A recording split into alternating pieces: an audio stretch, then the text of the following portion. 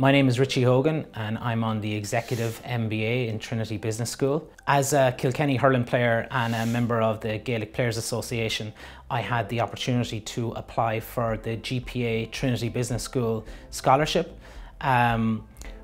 was delighted to be accepted from about 4,000 members of which we have.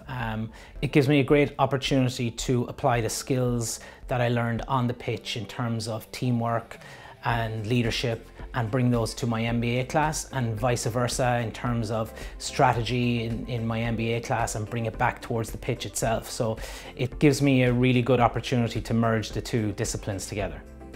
A part of the MBA that I'm really looking forward to is the group company project, where we go into one of the top brands or companies within Dublin and we apply our own skills and learnings from the MBA as a group to solve some particular problem within that company.